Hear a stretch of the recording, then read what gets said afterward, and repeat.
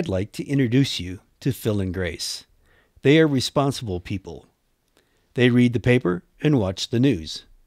Phil is a scoutmaster. Grace is president of the PTA. However, neither thinks their world is going to bust if they don't implement rapid population decline. They don't see their children dying from social violence or starvation. They don't see children being forced to kill to survive. They don't see a child's success making him or her into a killer.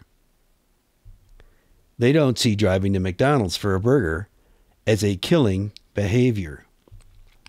They don't see starving people fighting to eat. And they don't see this fighting powerful enough to collapse civilization.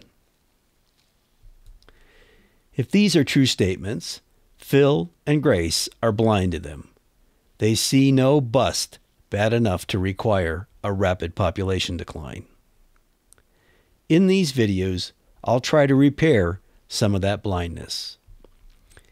Let me begin by describing the meaning of too much scarcity. That's when not enough food is grown.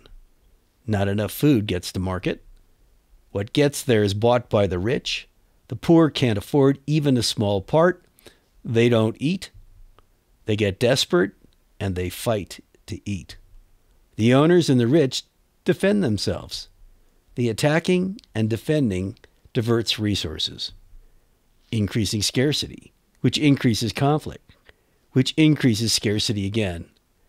The chain of events forms a feedback loop. With constant scarcity and conflict, the loop does nothing. When civilizations are prospering, the loop runs backwards. A decrease in scarcity decreases existing conflict, which decreases scarcity some more. However, a single failed harvest increases scarcity and triggers the spiral. Even a good harvest the next year does not stop it. Expanding conflict still expands scarcity, which still expands conflict. No wonder this feedback loop is called civilization death spiral. This death spiral was embedded in the Mayan, the Mongol, the Inca, and Roman civilizations, and they're all gone. Civilization death spirals are still with us today. Somalia contained one and it collapsed.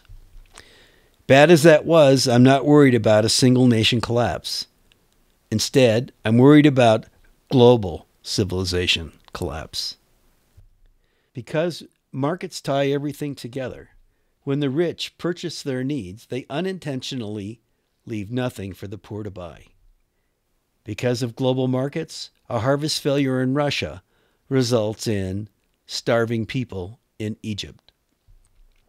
Food riots in the ghettos spill into the suburbs. Revolutions spill over borders. In every slum in the world, people are very close to being pushed off the plate of global support. Soon, they will be fighting to eat.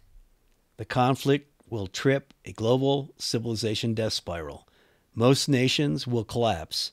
Billions will die. Unfortunately for their children, Phil and Grace just don't see it.